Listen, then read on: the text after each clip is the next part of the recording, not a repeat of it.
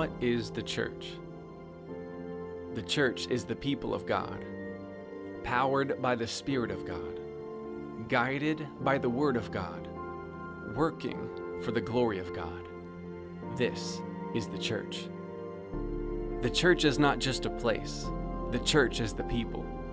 The church is not just a monument. It's a movement. The church is not just a building. It's a body. The church is not just an accessory. It's a necessity. This is the church.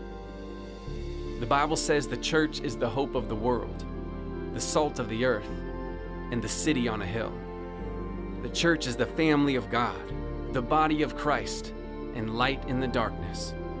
The church is God's plan A, and there is no plan B.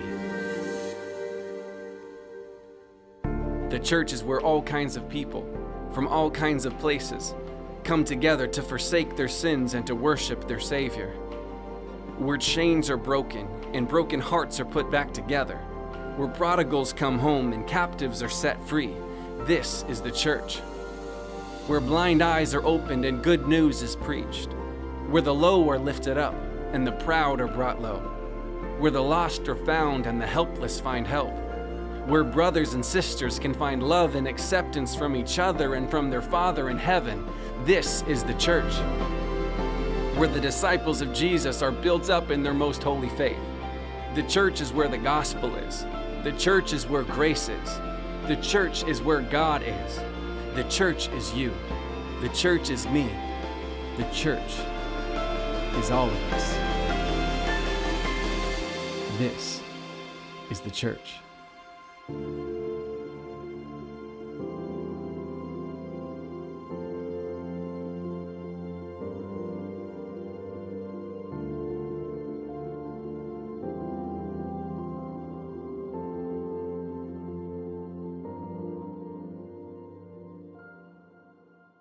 Good morning. I'm Sheila. I'm David. And you can watch our service from anywhere. Welcome to our service. How many of you are glad to be here this morning? How many of you are glad to truly be here this morning? And most of all, how many of you are glad that God rescued you? He reached down and grabbed you from wherever you were in, and He saved you and He set you free. So we're going to sing that on this morning. We're going to make that declaration. Hallelujah, Jesus. You're worthy, you're worthy, you're worthy, yes. Hallelujah, Jesus. You have rescued my life. You have rescued my life. And I'm never going back. Oh, you have rescued my life. You have rescued my life. And I'm never going back. You have rescued. You have rescued my life. Hallelujah. You have rescued my life. And I'm never going back. Oh, you have rescued my life. Thank you, Jesus. You have rescued my life. And I'm never going back. My response is hallelujah. You're my Redeemer. Hallelujah. Say my hallelujah. You're my Redeemer. Hallelujah. Hallelujah. You have rescued my life. You have rescued my life. And I'm never ever going back. Oh,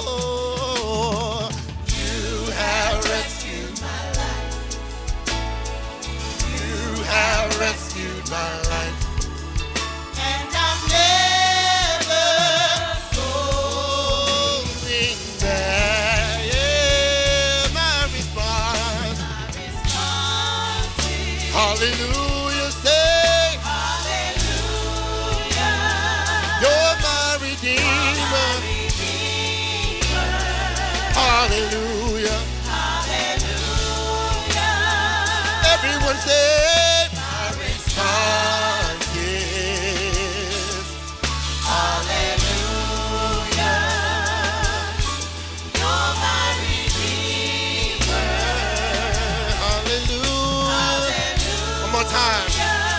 My response. My response is hallelujah.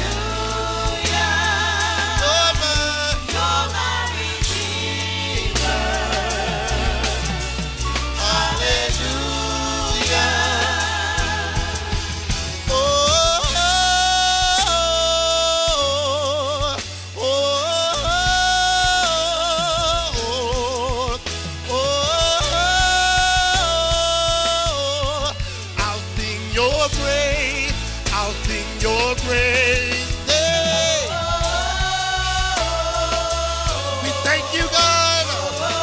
We thank you for rescuing us and for delivering us from the pit of hell that we were in. And we'll sing your praise. Oh,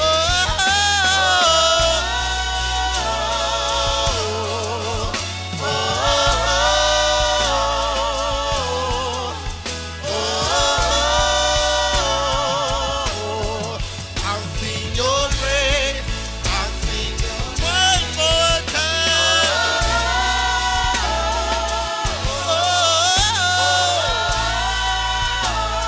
We thank you, God, for the rescue. I'll sing your praise.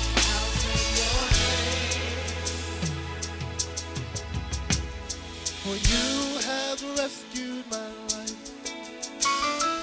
You have rescued my life, and I'm never going back.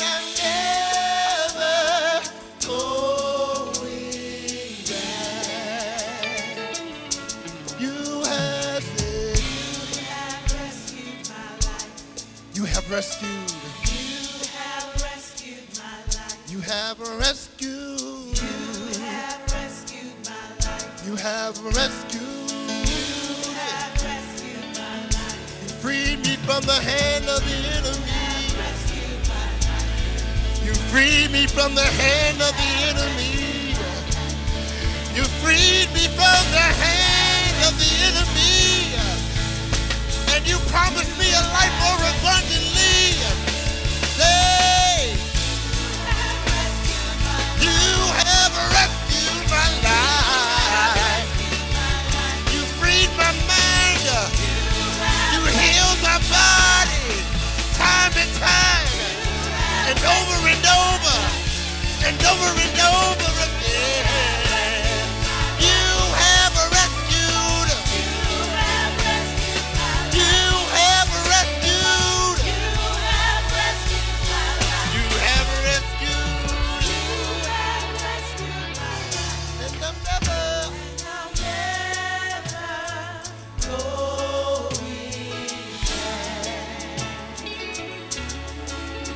my response is hallelujah. Hallelujah. You're my Redeemer. Hallelujah. Hallelujah. Hallelujah. Hallelujah. Say my response is hallelujah. Hallelujah. You're my Redeemer. Hallelujah. Hallelujah. How many of you are truly redeemed? Which means you've been bought back. And it's with the price of Christ's blood on Calvary's cross that you're able to stand and sing and be free and know that you have a right to the abundance of life, not only here, but in heaven. Thank you, God, for the rescue. We thank you, God, for the rescue. Hallelujah.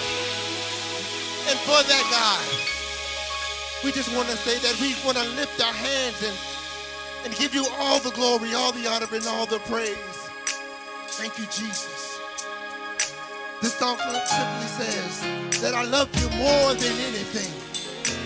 Glory to your name, Jesus. I lift my hands in total adoration unto you. You reign on the throne, for you are God and God alone. Because of you, my days are gone. And I can sing to you this song. And I just want to say that I love you more than anything. Hallelujah. Everyone say, I lift my hands. I lift my hands in total adoration unto you. You reign on the throne. You reign on the throne. For you are God. For you are God and God alone. Because of you, my cloudy days are gone. I can sing to you. I can sing to you this song. I just want to say that I love you more than anything. Come on, one more time. Everyone say, I lift my hands. I lift my hands in total adoration unto you. Oh, you reign on the throne. Oh, you are God. For you are God and God alone. Because of you, my cloudy days are gone. I can sing to you. I can sing to you this song. I just want to say that I love you more than anything. glory to your name. I love Jesus. I love Jesus. I worship and adore you. I worship and adore you. Just want to tell you Just want to tell you that I love you, God. Lord, I love That I praise you. more That I worship than you more than anything. Come on and make that declaration again. Say it. I love you, Jesus. I love Jesus. I worship I and worship and adore you. just want to tell you Just want and to declare tell you, that I love you. Lord, I love you Yeah. more than anything. Oh, I love you, Jesus. I love you, Jesus. I worship I and worship and adore you. just want to tell you, Lord, I love you more than anything. Come on and say, I love you, Jesus. I love you, Jesus. I worship and adore you. Just want to tell you, Lord, I love you more than anything. Last time, I love you, Jesus. I love you, Jesus. I worship and adore you. Just want to tell you, Lord, I love you more than anything. Come on and say, I love you, Jesus. I love you, Jesus. I love you, Jesus. I love you, Jesus. I love you, Jesus. Come on, we're going to make that declaration this morning. Take it from the fruit of your lips. I love you. I love you, Jesus. Can't make it without you. Can't make it without you. I can't make it without you. Can't make it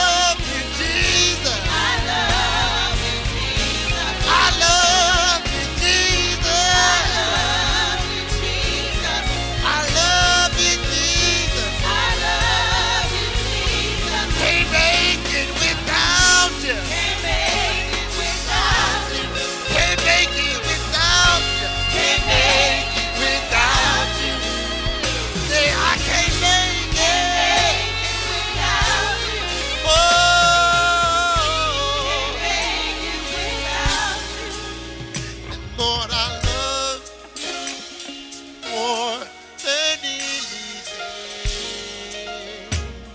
Lord, I love you, Jesus.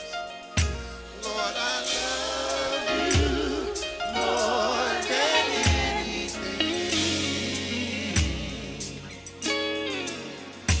Lord, I love you more than anything. Hallelujah. We thank you for the rescue.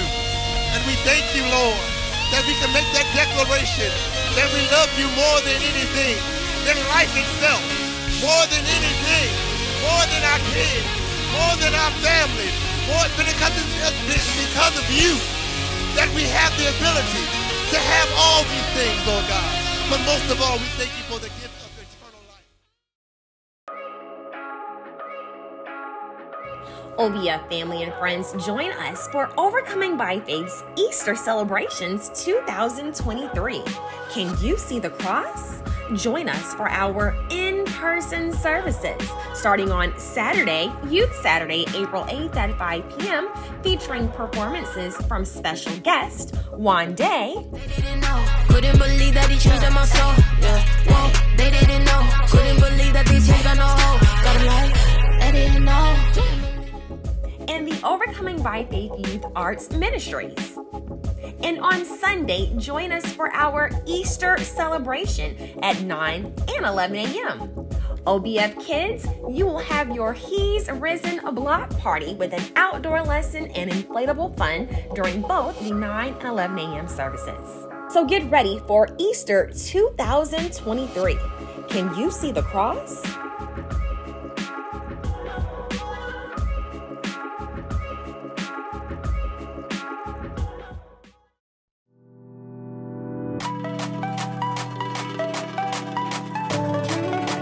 Overcoming by Faith family, I'm Dr. Jackie, and I am super excited to bring to you Permission to Live Free on March 21st. This will be a night of worship, empowerment, and a whole bunch of fun. You'll even be able to ask your real life questions as we sit down and have a conversation around permission to live in freedom. I want you to meet me in the building. It's going to be absolutely amazing. Love you.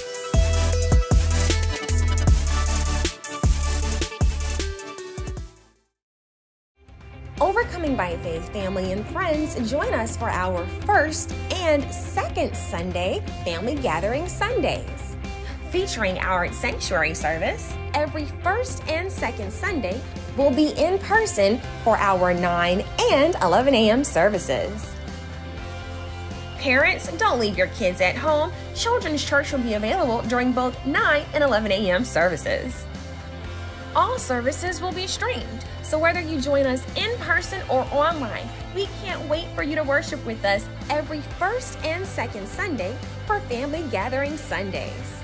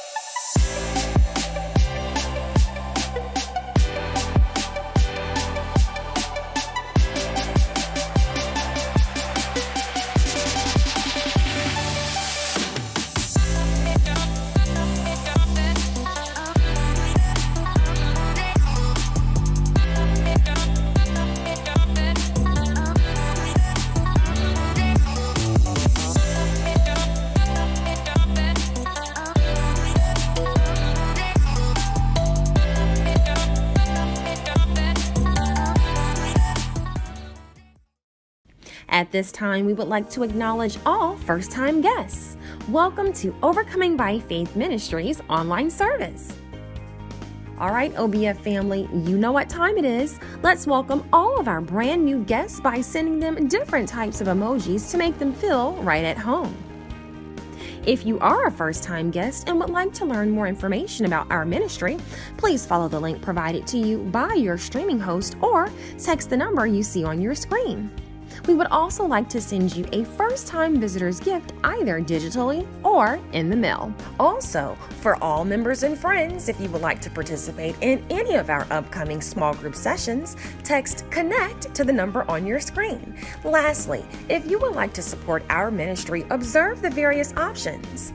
Thank you for joining us, and we pray that you are blessed by today's service. Well, glad you're back. Listen, we are excited that you're a part of our family. Digital family is so cool because you get to get in the Word of God when you can, whether you're home or on the road or wherever you are. It's really important to me that you have this option, and I'm really glad you're here.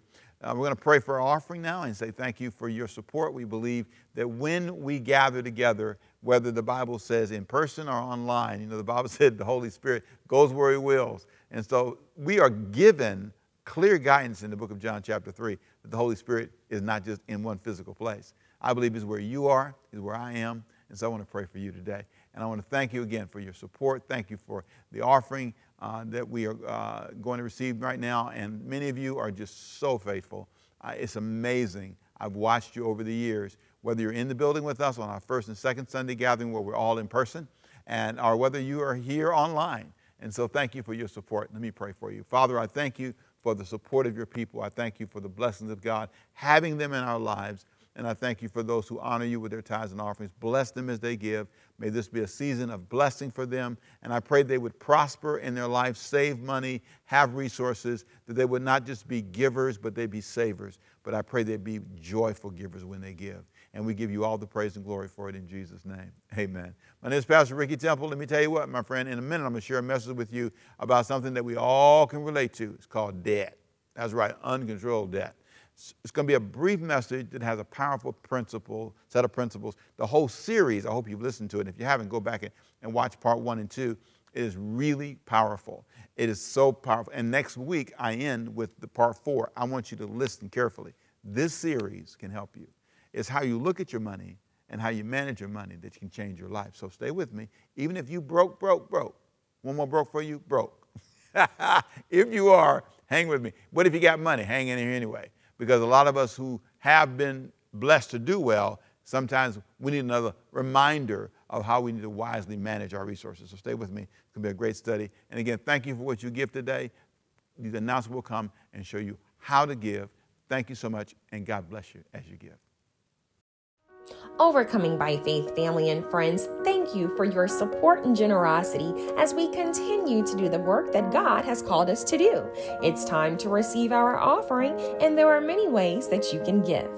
Visit the Overcoming by Faith website at overcomingbyfaith.org/give. You may download the Overcoming by Faith app.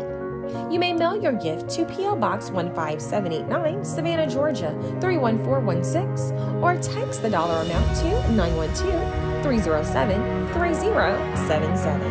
As you give, remember this declaration: good seed sown in good soil.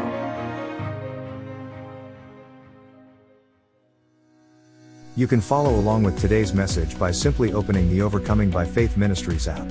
Scroll down to Sermon Notes, and today's notes will open within the OBF app or open directly in the Bible app. Or if you are viewing online, you can click the Sermon Notes button on the live stream page. If you are viewing on YouTube or Facebook, access the notes from the description area.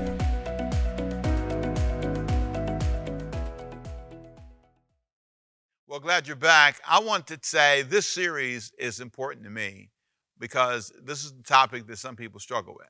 Struggle with this topic because they just struggle with it. Talking about money requires maturity. It does. You have to be able to sit down and say, you know what? When it comes to this topic, I have learned some lessons. I've learned some lessons that will help me, bless me, empower me, and can change my life. Dealing with your money is one of the most important things you'll learn to do. And sometimes I think as Christians, we're not good at it, that we're not really that mature when it comes to it. Because most of the time, what you hear in church is give money. You know, it's all about tithing and offering. And I think it's wonderful. Thank you for giving. Thank you for honoring God in your gifts and helping us do what we do. But I think you have to get to a place where you understand that people can't give what they don't manage well. So if you don't have resources that, you know, help you do what you want to do, excuse that sentence, then you're just not able to make a difference. And so I want to talk about that. I want to talk about how you can manage your money. And one of the big areas is uncontrolled debt. One of the things that gets out of control, and it's very easy. Our society is designed to trap you. And if you are not careful, it gets out of control and you don't even know how it happened. So you might ask me a question. Pastor Rick, have you ever had uncontrolled debt? Yeah, sure I have. And how do you know it? Well, it ran way beyond what I thought it would. I charged something and thought I could pay it off the next paycheck because I didn't have cash at the time. And the next paycheck came and I could pay only half of it. So that's how you end up with installment payments.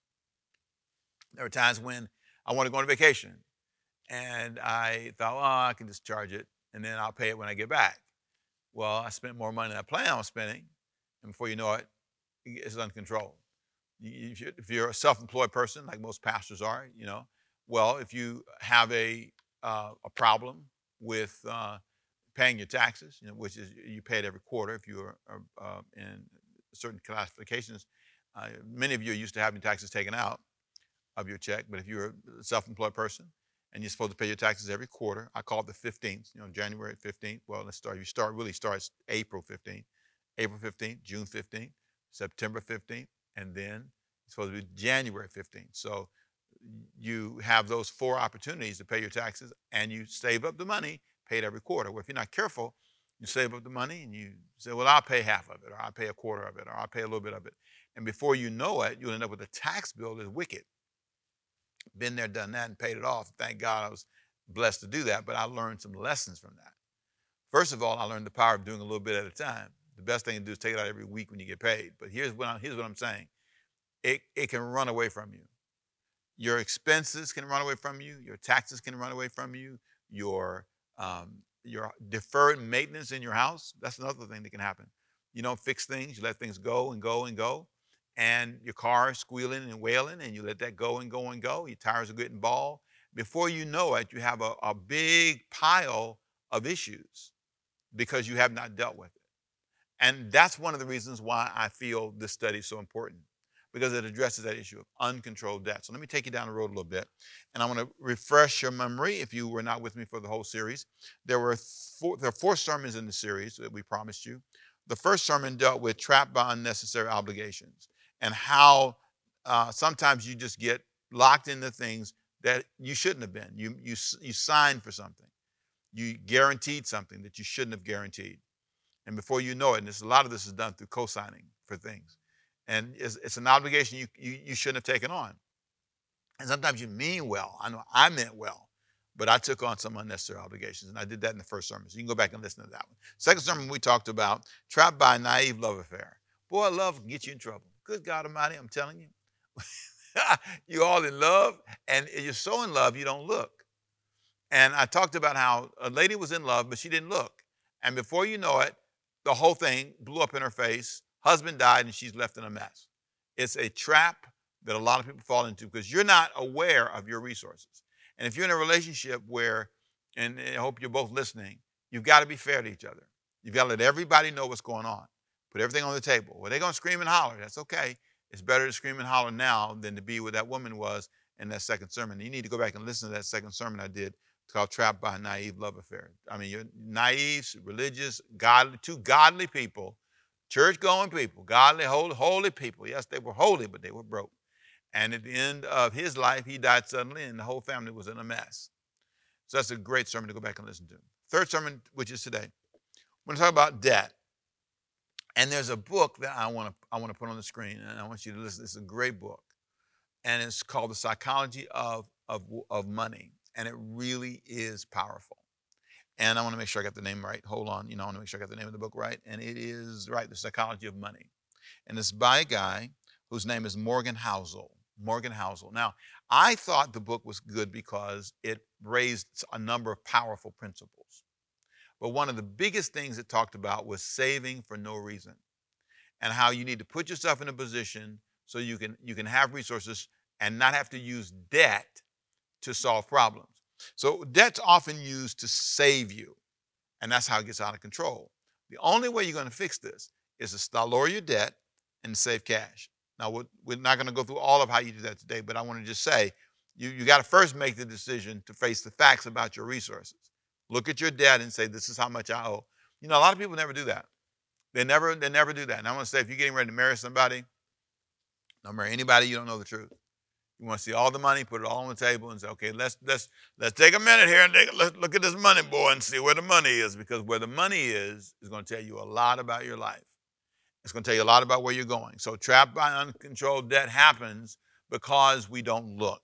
Next week, we'll talk about financial isolation and how that can become part of the big reason why you can't be free. If you're isolated, you're doing it all by yourself, you don't let anybody help you when you need help, I think that's a tragic mistake. Let me read the text I read from the very beginning of our study, 2 Kings chapter 4. I referenced it a minute ago. 2 Kings chapter 4, verse 1 says this: "The wife of a man from the company of the prophets cried out to Elijah, 'Your servant, my husband, is dead, and you know that he revered the Lord. But now his creditor is coming to take my two boys as his slaves.'" Now I want to stop there and say this. That was the launching pad thought I wanted you to weigh out. Good woman, godly husband, good people. But here's the trap. They had debt that was out of control, and now they were going to put their sons in debtor's prison. Now, you don't have that today. But back in the day, when you couldn't pay your debt, they came and got your children. Somebody said, well, all of you would be gone. Every one of you would be gone someplace laboring to pay off my debt. That's exactly right. That's how they dealt with it. So this is a moment where this woman is cornered, and the proverb becomes true in her life. Let me read another verse to you. Proverbs chapter 22, verse 7. "The rich rule over the poor, and the borrower is a slave to the lender." Now I want you to think about that. This is all about power and slavery. It enslaves you. The system is designed to enslave you. I want to say that again. The economic system is designed to enslave you, not empower you. I know that I want to feel empowered when I buy certain things. I had a friend, he had an American Express card, and I was so impressed. A gold American Express card. And he flashed that thing, and I went, ooh. I just liked the way it looked. So I got me one. And I'm going to tell you right now, one of the things I've learned about credit cards in particular is they are a statement. They can be a blessing. I use them. But I don't use them anymore, I've learned, unless I have the cash to pay for it now. I have to make myself understand the power of now payments. Because if I'm not careful, it will quickly enslave me. I kindly say it's the devil in your pocket. Even though I got them. I have credit cards, I do. But I am totally committed at this stage of my life. I tell people, I'm 64, it takes you a while to get sense. It took me a while to really understand, no, you can't win this battle. As long as I spend more than I make, I will always have uncontrolled debt. As long as I do that. So if this is going to be a lifestyle for you until you die, okay, we accept that. But I want to say to those of you who want to hear what I'm saying today, the way to stop this is to realize I can't spend what I don't have. You might say you need things. I would say, I understand there can be moments when you need something, for example, and we'll talk about this another thing we talked about a little bit earlier, how a car, okay, if you got a car, that makes sense. I mentioned that in the series. If you have car debt, you got to get around, you got to go to work. You got to go to school, you got to get an education because you want to improve yourself. I get that. But I'm not talking about those debts. You have to have a place to stay. I understand that. I'm not talking about mortgage debt. I'm talking about you incurring debt that runs away from you because you're in all the areas that you can control, you're not controlling them. And so let me give you, if I can, 8 observations about you that I think are very important. I call these 8 observations about you. And I want you to kind of take a step back, look at yourself, and I want you to remember a couple of things. And this will help you kind of face and deal with the debt issue in your life. Number 1, look at your name. The power in your life is your name. How you use your name, what your name stands for, it has power in your life. The Bible says this, a good name is more desirable than great riches. To be esteemed and better is better than silver and gold. Proverbs 22. What I wanted to do was I wanted to go back in chapter 22 of Proverbs and analyze what was the context in which he made the statement. Remember the statement? The rich rule over the poor and the borrower is servant to the lender. So I wanted to go back a little bit and say, well, what made him talk about that? What was the prerequisite to that? Now I know when you read Proverbs, a lot of Proverbs kind of stand on their own. They're kind of like great sayings, and they can kind of stand on their own. But I just wanted to go back and look at the neighborhood of that verse and just kind of see what other things he talked about. And I love the fact that he talked about the power of your name. There's something about valuing that. Controlling your debt will help value and protect your name. Second thing he talks about is I love this, your link to wealth is very interesting, your link to wealth. He says in verse 2, rich and the poor have this in common. They're linked together. The Lord is the maker of them all. There's a common link that you have with everybody. You have a link to wealth just like anybody else. You may not have the same level of wealth, but there's a linkage he talks about. He said a good name is important.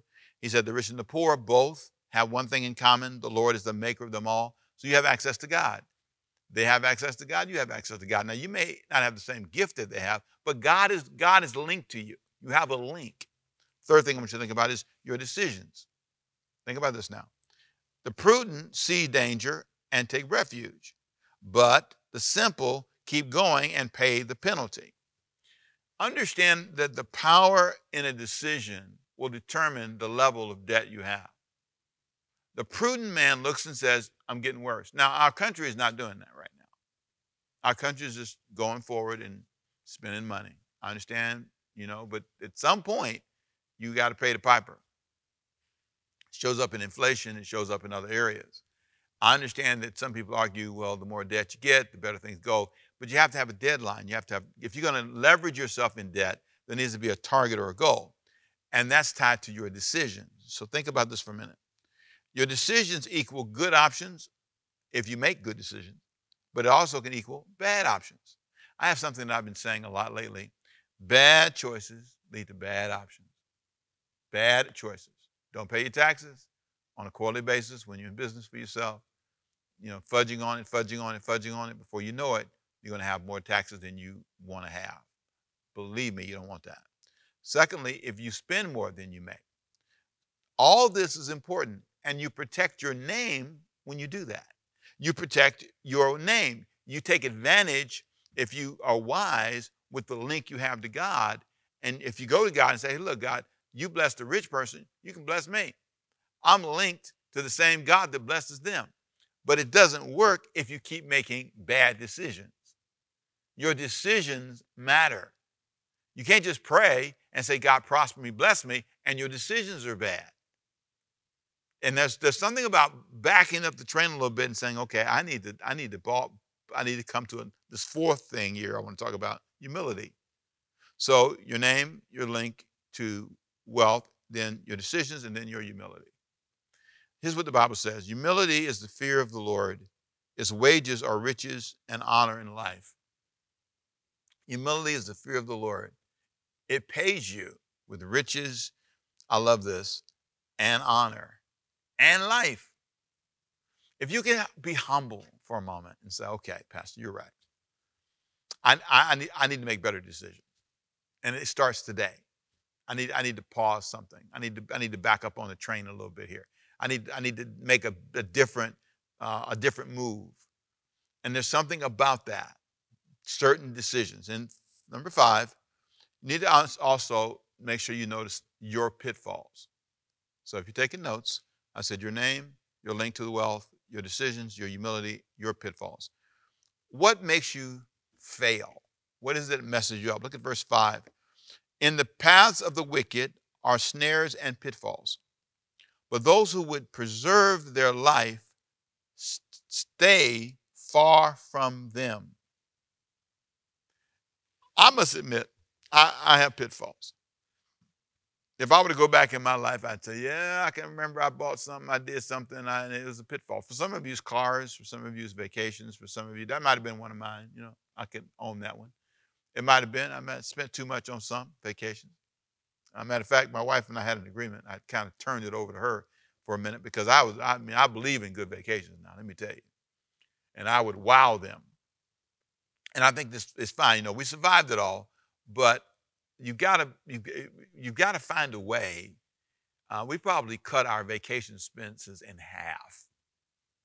I mean, literally in half, if I give Diane credit with a tight self. But there are moments when you have to say, if we're trying to save, you know, if you can afford it, good. And we felt I felt based on our income, we could. And I'm not saying we didn't have a great time. And she said we have a great time. But there's a pitfall if there's never a boundary. And for some of you, you've had a good party so far. Here's what I'm saying. The party's over.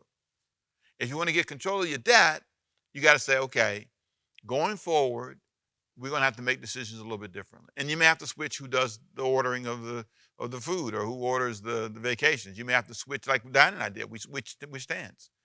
And she took over a number of things for me. She took over some business areas for me. And she said, you know, let me do that for you. And what she's done, and if I'm really thankful, she helped with the record keeping. She helped with a number of things in my life, which made it better. What are the pitfalls in your life? What are the things you need to release? What are the things you don't need to do because you're too busy, you got too much going on? For some of you, the pitfall is you cleaning the house. You don't need to clean the house because you're not good at that. Let them do it. The lawn's going to always be growing up, and go get a lawn man. The pitfall is you're trying to do things that you don't have time to do or that you can't do well. So what are your pitfalls? Number 6, look at your children. I love this. Start children off on the way they should go. And even when they're old, they will not turn from it.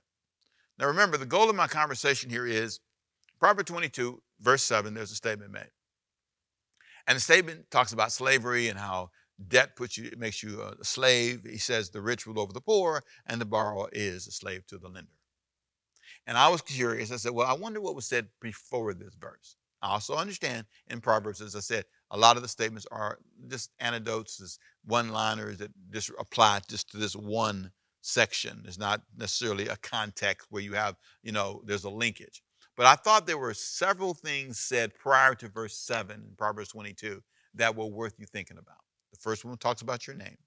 The second one talked about your link to wealth, that God has a plan. God, the same God who blesses the wealthy people can bless you. Thirdly, we talked about your decision making and how your decisions affect your wealth. Then we talked about your humility. If you're not humble, you'll hinder your wealth. Then we talked about your pitfalls. Remember the things that are pitfalls in your life, being honest about those. Then he talked about your children. I love this part. If you're in debt and you're in bondage, you will pass that same spirit on to your children. I watch parents go buy their kids a car and give them the payment as if it's a gift. And they don't help them pay off the car. They give them this larger-than-life payment, too. You might say, what do you mean, Pastor Rick? You gave them a debt. I'm not saying, you know, thank you. I'm sure they're glad to be driving around. But the reality is sometimes we pass to our children a culture that doesn't necessarily help them. What I love, and I want to take just the first part of this verse because it's one of the most misunderstood verses in the Bible. It says, start children off on the way they should go. Start children off on the way they should go. And when they're old and when they get down the road, they will not depart from it. But your job is to start them off. Here's a question, just about debt for a minute. Do you think you're starting them off right?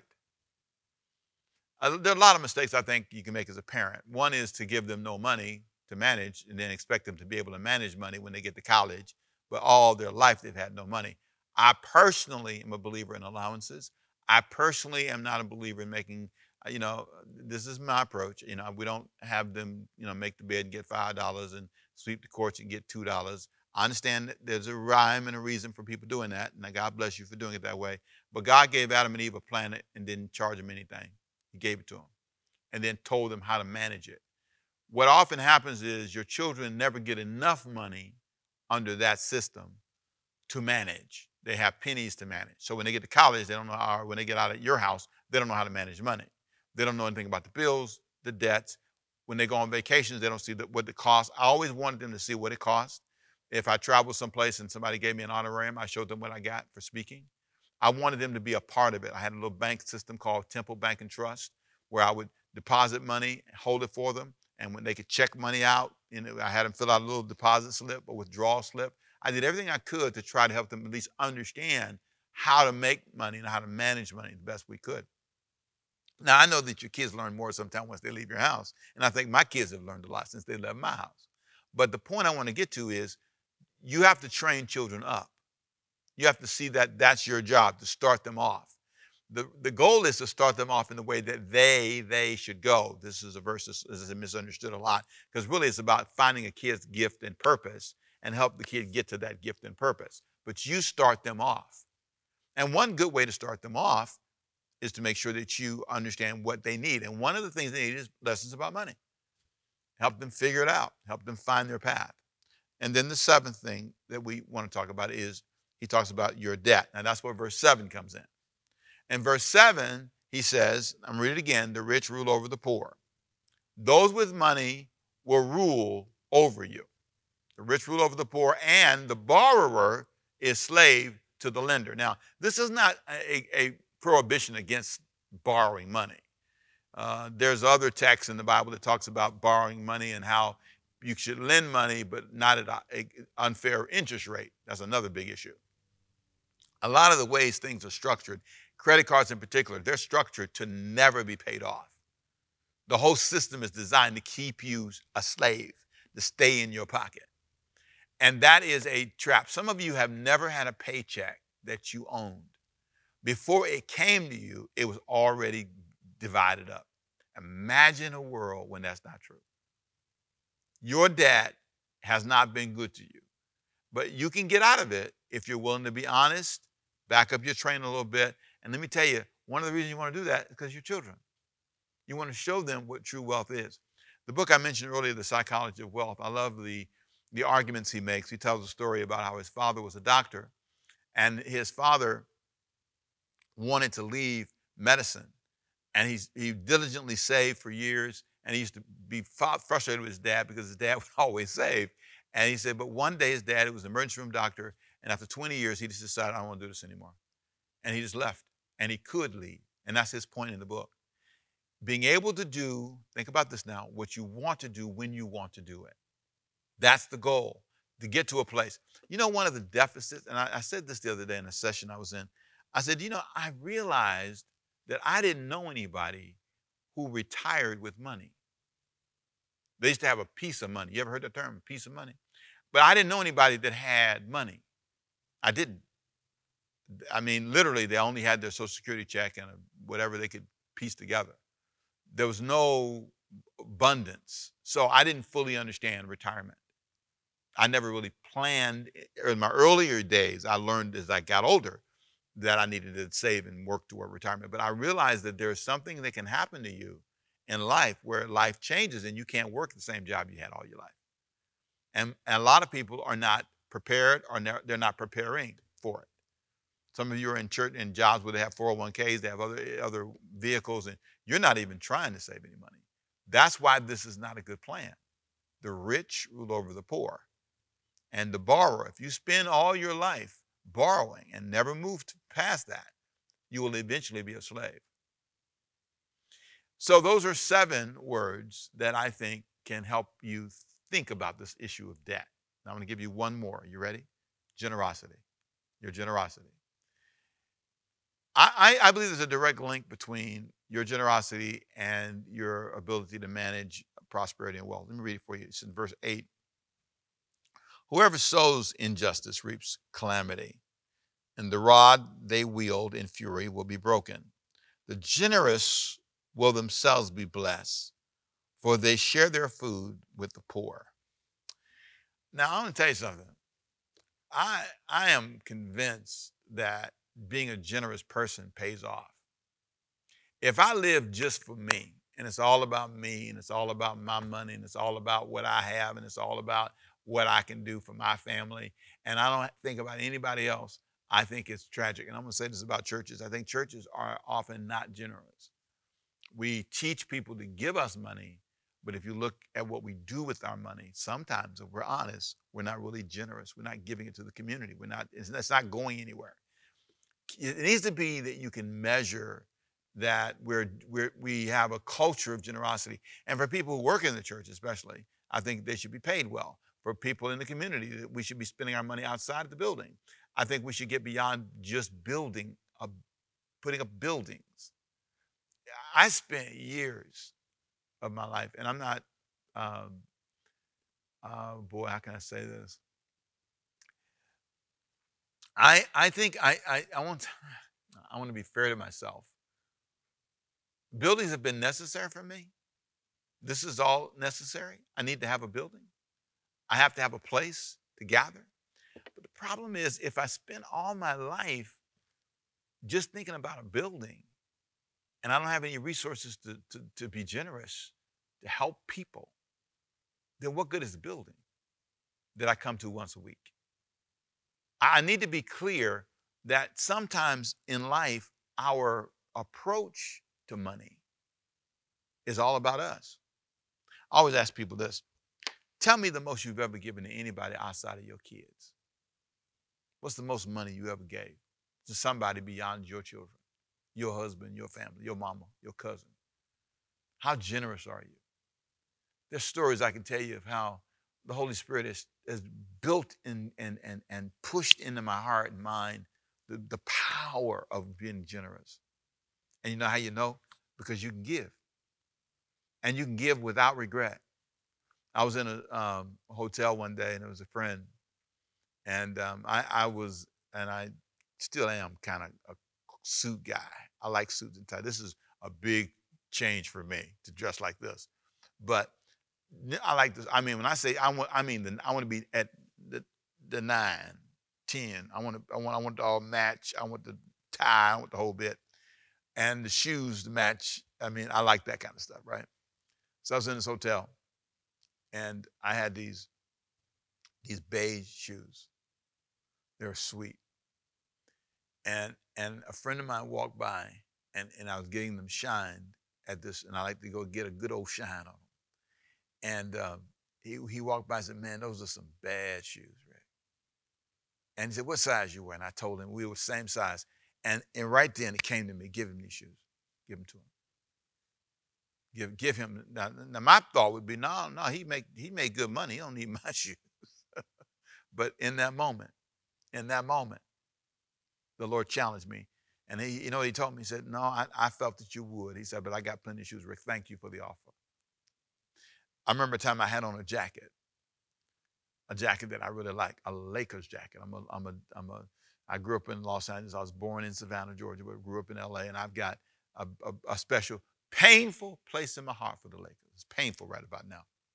And I had on this Lakers jacket. It had all the championships on it. It was wonderful. And while I was doing, for a season of my life, I pastored 2 churches. I pastored in Los Angeles, and I pastored here in Savannah. And I was doing bi-coastal travel every week. It was a big season of my life for about 3 years. But one of the things that I did was we had in that church I pastored in LA called the Church on the Way, we had a radio station.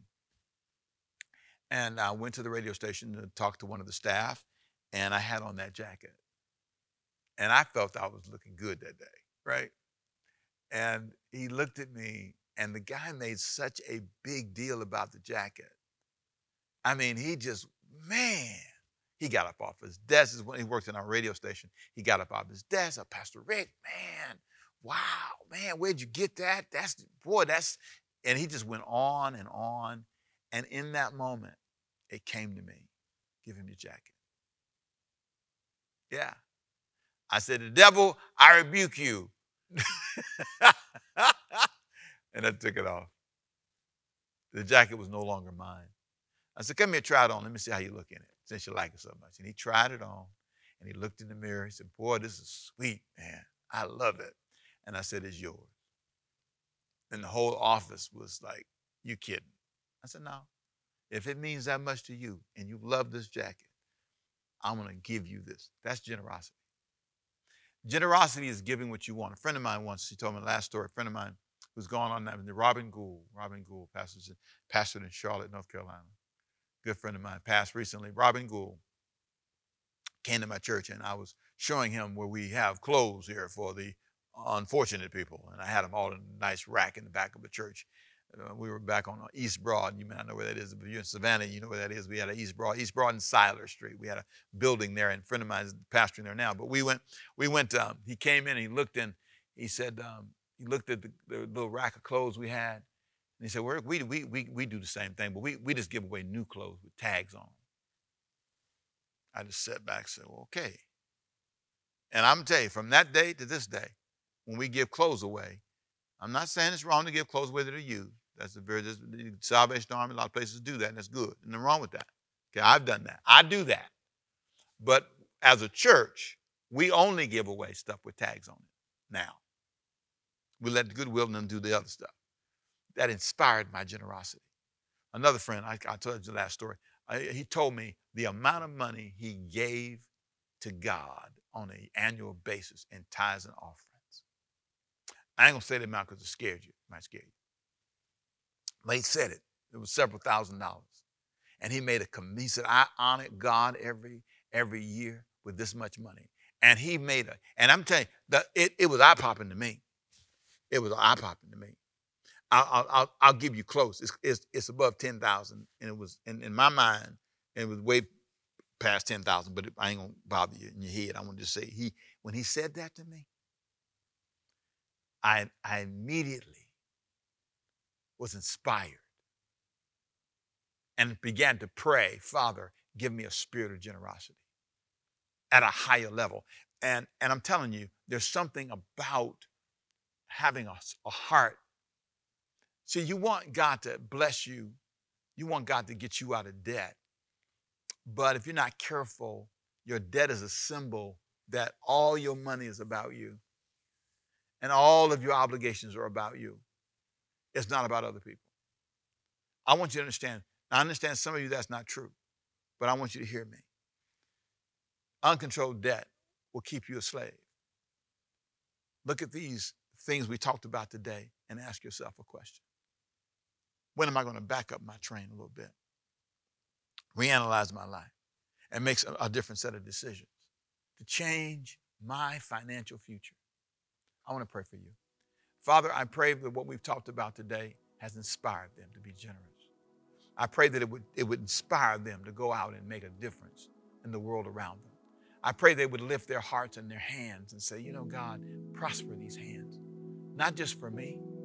Lord, let my name reflect your glory when you look at my finances. Father, let my children be blessed when my children look at my finances. Father, I pray that the pitfalls that I've been falling into over and over again, that I'd be humble enough to let you teach me how to get out of them. I pray, God, that just like you bless the wealthy, you can bless me. And I thank you and I praise you in advance as I honor you first. Father, help us to understand the power of that. I honor you first. In Jesus' name, amen. Now listen, I want you to take what you've heard today and look at your life and say, okay, I want to deal with this. And then I'm committed to not being isolated all by myself dealing with this. I want to join with people. And I want to see my life move to another level of financial blessing. And when it comes to generosity, I want to honor God first, honor myself second. That's what I believe in doing. Honor God, honor myself, and then honor others. My little principle is 10-10-20-30 rule, I call it.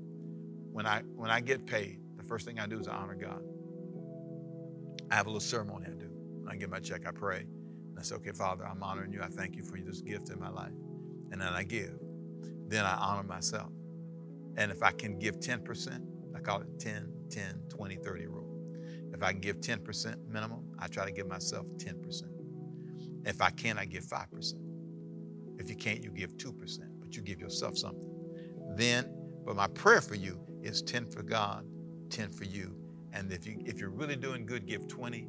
And if it's amazing, God gave you extra money that week, 30%. Set it aside and live on the rest. The goal is to come up with a number. I don't care what your percentages are. You can do 10, 2, 2, 2. I don't care, but you're going to need to start setting it aside and saying to yourself, I'm not going to live where I am. I'm going to start with what I have and begin a saving strategy, a giving strategy, a generosity strategy, and my name is going to change. I'm not going to live in uncontrolled debt. I got to go. My time's up. And I thank you for being with me today. I pray I said something that would help you. The next sermon, when I talk about isolation, is important because a lot of you that have this view, it's my business and ain't nobody going to know my money. Well, if you're not careful, that's going to leave you isolated and you'll never have certain opportunities. You got to open the door and let somebody help you. I'll see you more next time. Now, if you're here today, I'm going to pray one final prayer for you. If you don't know Christ as your Savior, if you've never given Jesus your life, today could be the day. For some of you, this is a moment for you to make a decision. So I want you to pray with me. Father, I pray for those today who've heard this message and realize that they need Christ in their life. They realize that they're walking with God. They may be financially blessed, but they've never offered you an opportunity to be the Lord of their life. Let this be that moment, I pray. And I pray for a breakthrough in their life, their finances, and their spiritual life. And may they open their hearts to you. In Jesus' name, amen. Now listen, right there on the screen, for some of you that are watching online, there's an opportunity for you to say, hey, I want to raise my hand and acknowledge Christ. For some of you right now, you're sitting there saying, man, I need to make this decision. And I need to find myself a good church, a good place I can grow, get around some believers. If you're not much of a church person, get around some believers that can help you grow, people that can help inspire your faith. And I pray that you would become a generous person, that God would bless you and prosper you, that you learn the power of getting out of debt. I pray this whole sermon, this whole experience is one that you won't forget. If you got a prayer request, you got something you want me to pray with you about, pastor@overcomingbyfaith.org. That's pastor@overcomingbyfaith.org. Send in those prayer requests. I promise I'll pray for you. God bless you. I'll see you next time. And by the way, if you're online, write your prayer request in that chat, and they'll be glad to pray with you right then or send you something. We're so glad you're with us. I'll see you next time. And remember, our in-person services are every first and second Sunday in person. Come live, food trucks. We hang out together. It's a blast. 9 and 11 o'clock every first and second Sunday. That's called Family Gathering. We all come together. It's wonderful. And 9700 Middle Ground Road in Savannah, Georgia. I'll see you then. Be blessed. If not, I'll see you online. Bye-bye. Hey, this is Pastor Rick. I hope you have enjoyed listening to our messages. I want you to like and share and subscribe. We appreciate you being with us today and help us share the word. Remember, you get to be a part of this. Thank you for being on the team.